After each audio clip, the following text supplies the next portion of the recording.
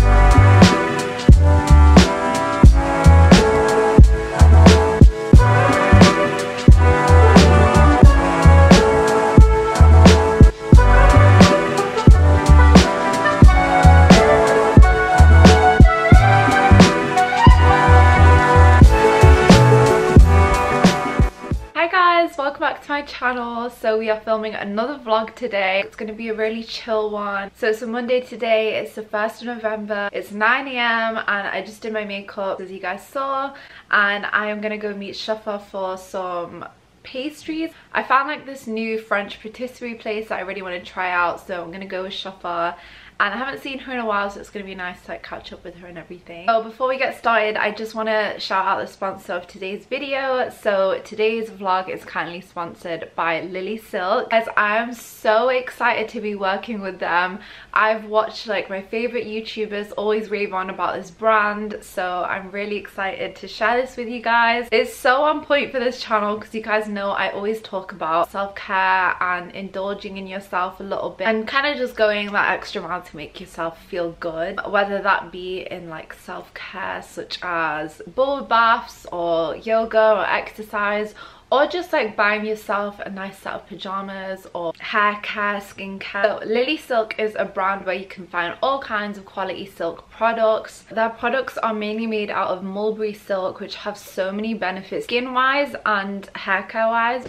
All their products come individually boxed. Even the pillowcase came in like this cute little box, so that they'd be amazing gifts as well. I'm wearing two of their pieces right now. I've got their headband on, their silk headband, which is so cute. And then I've got their silk pajamas on as well. You guys know I'm obsessed with headbands, so this is a great addition to my collection. And I'm wearing their pajamas. See like how shiny they are because they're so soft and they feel amazing and smooth on my skin. Like I had the best sleep last night because I had like my pajamas set on, and then I had my silk pillowcase as well. I felt so glamorous, such amazing quality. It doesn't feel itchy at all, and it's really, really good for sensitive skin. I'll stand up for you guys. Yeah, that's what they look like. They were also kind enough to gift me their pillowcase, which I was using at the start of this video. So even if you wash like your normal pillowcase regularly, they still breed a lot of dust mites and bacteria, which isn't good for your skin, of course, and it's not good for your hair either. So because Lily Silk pillowcases are 100% mulberry silk, there's just so many benefits towards your hair, your skin. When you put your skincare at night, your skincare won't rub off, it'll actually stay on your skin, which I never thought about, like your skincare rubbing off at night, but it makes sense. Also, it prevents wrinkles because your skin's not on a rough surface, obviously like you're in a silk pillowcase. It's anti-aging. Also prevents your hair from getting frizzy during the night because there's less friction between your pillowcase and your hair. I thought I'd just give you a close-up of the pillowcase. As you can see, it's literally shining. It's super soft and it's just really gentle on your skin and face. And these are available in loads of different colors, so you can get one to like match your whatever color your bedding is. But me and Zahra were actually talking the other day, and she's kind of telling me how her hair feels a bit dry lately and she feels like it's breaking more easily. So I thought I would gift her one of the Lily Silk pillowcases. I'm gonna make her a little hamper with like other hair care bits, and I honestly think it will really help her out. So first I want to show you the silk shirt that they gifted me as well. It's such a classic and a staple, and I can just wear it in so many different different ways on so many different occasions. So this is this shirt that I was gifted. It looks so chic. Again, it's mulberry silk, so it's extremely breathable and it just feels so soft on my skin. So yeah, I just want to give a huge shout out for Lily Silk for sponsoring this video. I'm so grateful to be working with them, and if you guys want to shop any of the Lily Silk products that I talk about, I've left all the links down below, as well as a specialized code that you guys can use for money off your purchase. But yeah, I'll leave the code down below. I'm just waiting on Shopper now. I don't know what's taking her so long. She actually rang me in the morning and woke me up and she's like, I'm getting ready. And so I was like, crap, and I was like rushing around and I got everything done and she's still not here. I thought I'd show you the gift that I got her. So first I got her the Lily Silk pillowcase, of course, and then I got her some hair oil that I love to use. I got her this head massager that you kind of just work your shampoo in with and it exfoliates your scalp. And then I got her 2 microfiber head wrap towels. But yeah, I hope she likes it. I'm going to put it in a little bag and surprise her. I definitely think she's going to like the pillowcase. Guess who's here? Hi. Oh, you look so pretty. We're going to go get breakfast. Are you not wearing a coat? Yeah, maybe I'll put a coat on. Isn't it so soft? It feels so soft. I changed my outfit. I put a sweater vest on because it's quite cold. Yes, I gave her her present already, guys. What? Oh. I was going to give it on camera. But I don't like showing people's reactions. But do you like it? It's actually perfect because this morning, like, I've been getting a lot of broken hairs. Yeah. And I was literally crying this morning because I was like, ugh. It looks like, look at my hair, like it looks like staticky. Yeah, mine's always been like that. So well, perfect. now you're part of the mulberry silk pillowcase gang. I was literally thinking the other day I need to order a silk pillow and a silk bonnet. No, you just need a pillowcase. You need a bonnet. Oh yeah, if I have the pillowcase, Yeah. then perfect. Yay.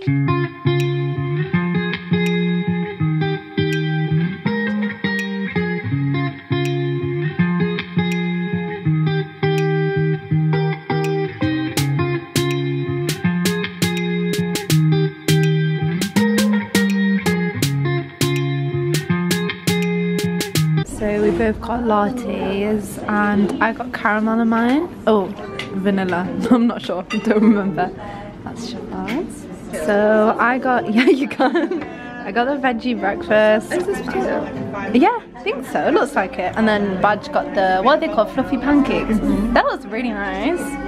This looks beautiful. Hey guys, so it is Tuesday today. I was planning on just having an editing day. I wasn't even planning on getting out my pajamas today. I was just going to sit at my desk and edit all day. But the weather's really nice and I wanted to take advantage of it because the sun was even shining this morning. Yeah, recently we've just had so much rain. So I thought, let me just quickly put some makeup on. I did a red lip because that's just the easiest makeup look to do.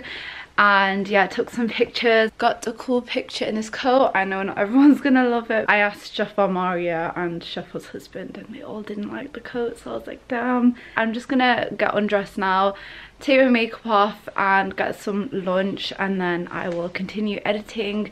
Me and Neha filmed this really cute like girl talk video, like advice. Oh, sorry, I'm trying to get my coat off. And I really like how it turned out. I haven't obviously edited it yet, but I think it was really funny whilst we were filming it. I don't know, let's look back. Also, the park was really muddy because, as I said, it was raining. And the past few days, so my jeans are like drenched. I wore wide leg jeans like an idiot and there's mud all over them, so gonna have to put those in a wash. It's a little bit later and I'm having my cup soup. I think I was having this in a vlog before, but it's just really cold and it's literally a sachet and you pour boiling water in it, so it's just quick and easy. I'm making veggie lasagna on Friday, so I'm going to film that for you guys. I'm really excited. I love this new cooking, baking segment I have on my channel. I just think it's like really soothing watching other people cook, and then obviously you can copy the recipes. And loads of you like DM'd me on Instagram showing me that you made my banana bread and it made me so happy. We are having spaghetti bolognese tonight. That's why I didn't want to have anything heavy for lunch, but I love spaghetti bolognese. I actually helped my mom make it. I've been getting cooking lessons. I know it's really embarrassing. I'm 23 and don't know how to cook. Well, I do now, but I'm learning now, so it's fine. I know a few recipes now. Yesterday I made dal. It's, sorry if I say this wrong, but it's the mungi masoor dal. Made spaghetti bolognese yesterday with my mom, and then I have all the recipe like written on my phone. And then what else? I made a jarry chicken. Oh, keema pasta. My mum makes this amazing keema vegetable pasta. It's so good. But let me know, like, obviously when I get a bit more experienced with making Asian dishes, let me know if I should incorporate that into like my cooking segments. I don't know, I feel like that would be fun because that's like a lot of what I eat is Asian food, obviously. And it's so exciting learning how to cook Asian food. I don't know, I found it really fun. But yeah, I will keep you guys updated on my cooking lessons. It's going well so far. I feel like I'm good at making English food because it's really easy, just follow the recipe. But I think Asian food's more like delicate. A lot of it's like eyeballing and I don't know, and obviously like all the spices and stuff. I went on a little walk today whilst I was taking my pictures. I went past such a cute street. The houses were so cute and they all had like, they were all still decorated for Halloween and they had like pumpkins outside. Obviously it's not October anymore, it's like the 3rd of November, so I don't think they've had a chance to take the decorations down, but it was so cute and all the trees are still like yellow and orange. But it was really cozy. I felt like I was in a little movie. But yeah, I'm obsessed with looking at houses. I know it's really, I don't know if that's creepy, but I just love looking at houses. I don't know if anyone else does this, but in my spare time, like I look at apartments online. It's my favorite thing to do. I will literally spend hours looking at houses and apartments in Manchester, and then I'll like go through all the pictures. I know that's really sad, but it's like my dream to live in an apartment by myself. I don't know what it is, like I've always had this dream and I know it's never gonna happen because obviously I'm an Asian girl. It's not like I don't love staying with my family, like that's not it. I just think it's because I'm really introverted. I just think it'd be cool to have my own space. I've heard other people do that too, but let me know if you guys do it because sometimes I feel a bit weird. Any chance you could sound more like a cartoon villain? Come on, Alex. It's 3 solid days of winter fun. We're gonna go sledding, skating, ice fishing, make snow angels. Who's with me? Snow! Snow! I just got my Amazon package with my new books and I'm so excited. These are the 2 books I got. So the first one is The Spanish Love Deception. I heard about this all over TikTok, of course. I'll read the blurb out. A wedding, a trip to Spain, the most infuriating man, and 3 days of pretending. In other words, a plan that will never work. Oh, it kind of sounds like that film. I think it's called Wedding Date, where she like pays someone to be her date to a wedding because she doesn't want to be single. I hope it's like that. Apparently it's like enemies to lovers, which I'm really excited about. Then I also got this one. It's called It Happened One Summer by Tessa Bailey. I only got it because I don't know if you follow Brooke on YouTube. She's like a New York blogger, but she always posts about what books she's reading and she said it was a really good read, so I'll read the blurb out to you. Piper is fashionable and influential, and her reputation as a wild child means that the paparazzi are constantly on her heels. When too much champagne and an out-of-control rooftop party land Piper in the slammer, her stepfather decides enough is enough. So he cuts her off and sends her to her sister to learn some responsibility running their late father's dive bar in Westport, Washington.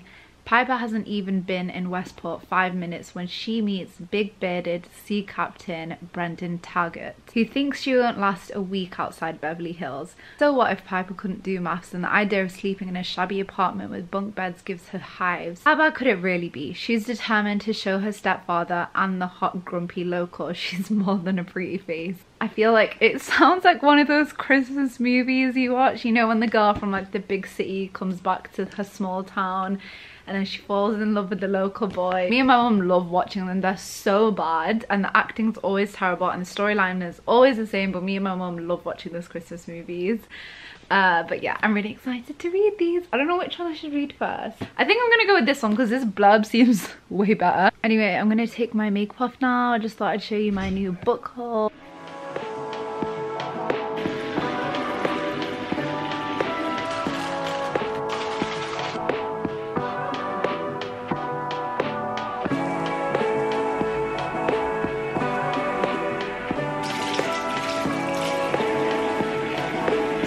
a little while later now. I've just been editing, and November's actually a special month in this family. It is the month that we start our Harry Potter marathon. I don't know if any other family is crazy like ours, but we love Harry Potter, me and Mari in particular. We're obsessed and we have to watch it every single year. So we start it in November, and every week we watch one Harry Potter movie. That way by Christmas we can watch Harry Potter, the last two I think. But we are gonna watch it even though it's the middle of the week. We know we're gonna be busy on the weekend, so we thought we're free, why not watch it? We're gonna go to the supermarket and get some snacks. It's a damn long night trying to figure out this life. Take me by my hand, take me somewhere. Oh, let's get a trolley.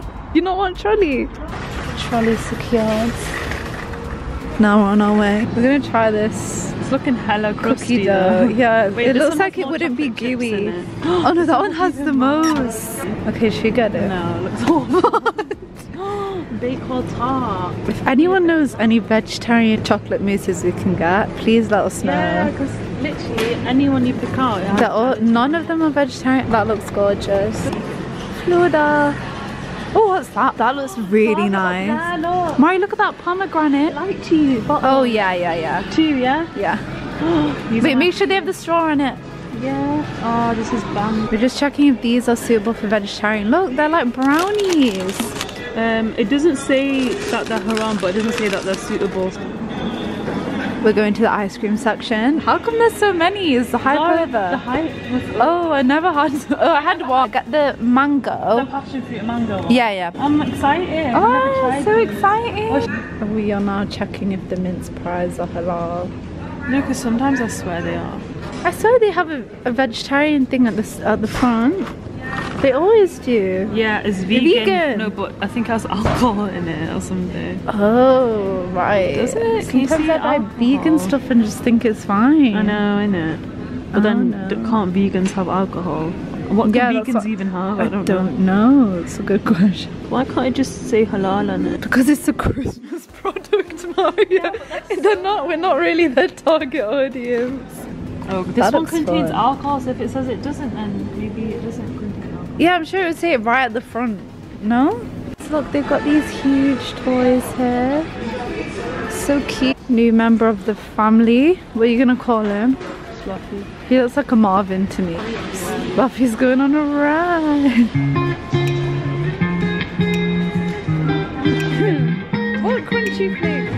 The chocolate covered flakes. So Harry Potter movie marathon haul. We've got sweet and salted popcorn. This fudge cake, which I'm really excited to try. Me and Mads are going to share it. It's a melt in the middle chocolate sponge pudding. And it looks really good. Chocolate buttons, triple chocolate ice cream, mince pies. Okay, so not all of this is for the marathon. Oh yeah, that's it. But I got that lychee drink and I'm really excited to try. Hi guys, I've just been having a really chill day. I went on a nice walk. The weather's really beautiful outside. Returned some packages. But now I'm just gonna make dinner. I'm gonna make some veggie lasagna. One of my cousins, he actually has a food page and I don't even think he posts anymore, but I'll talk you through the recipe anyway. He's called Sriracha Kitchen on Instagram, I think. What was I gonna say? I was gonna put on makeup, but I really can't be bothered. And it's already like 3 p.m, so I kind of want to get started with the food.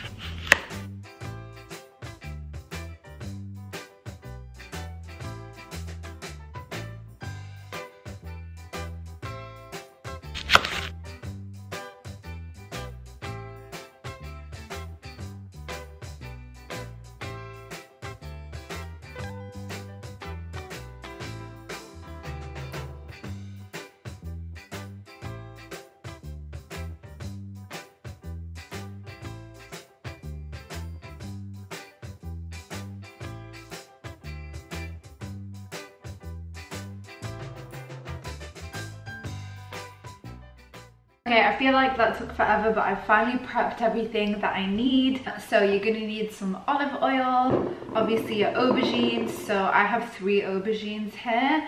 And basically I cut them into circles and then quartered them so they look like that. And then I have 1 diced onion, 8 garlic cloves. I have 3 chopped tomatoes in here and then 1 chopped pepper, and then a tin of chopped tomatoes. Just have all my seasoning in there. You can use whatever seasoning you want, but I used oregano, mixed herbs, chili flakes, salt and pepper, and then do as much as you want. You don't need to add chili flakes in here, but I don't know, I feel like my family likes spice, so I put it in.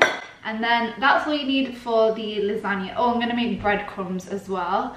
So I just use white bread for that, and then I have a Maggi mix that I'm gonna blend it all out in. And then for the cheese sauce, so this is separate, you need ½ liter of milk, 50 grams of butter, 4 tablespoons of flour, plain flour, and then you need 100 grams of cheddar cheese, or whatever cheese you want. I don't know, I think you can change the cheese. Double check that, I don't know what I'm saying, I'm not a chef. The first thing we're gonna focus on is our aubergine.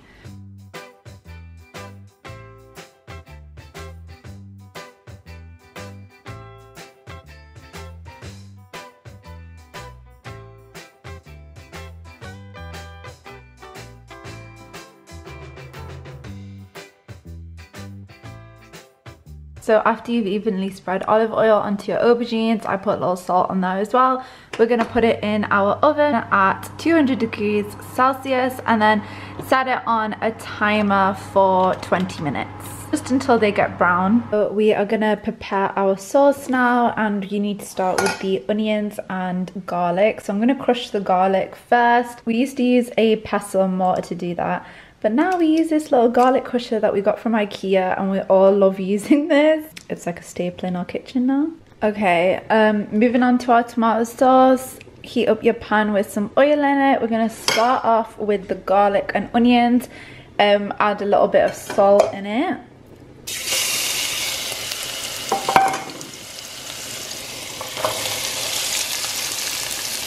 It's getting a bit foggy, but I'm just gonna add my tinned tomatoes to the mix, and then the rest of my veggies. So this is our 3 chopped tomatoes and our peppers going in now. I forgot to show this on camera, but I just added some more tinned tomatoes, not a whole can, just like half a can more, and then I added my seasoning in as well. Okay, let's move on to the cheese sauce. So you want to heat up your milk first. Mine's already heated, and then I'm gonna add my butter in. My butter has melted. I'm gonna gradually add the flour into it and mix it with a whisk whilst I do so. Okay, I feel like I've been mixing for years now, but I'm getting there with the cheese sauce. Make sure you gradually add in the flour, keep whisking it, and then gradually add in the cheese as well. Don't put them all in together. But yeah, it's really tedious. You just have to keep whisking it. I've done the breadcrumbs in my Maggi mix. Breadcrumbs are done.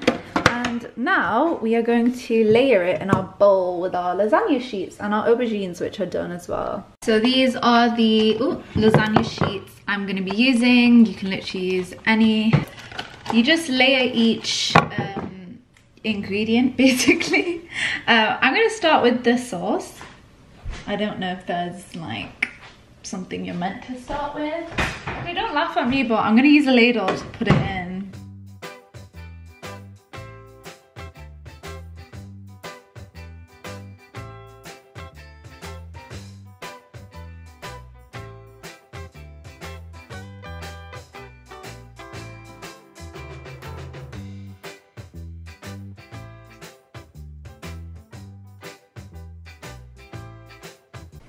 Layer in my aubergines. Mari's telling me about her day at uni, and now I just feel like a mother whose child's come home from school. And then, yes.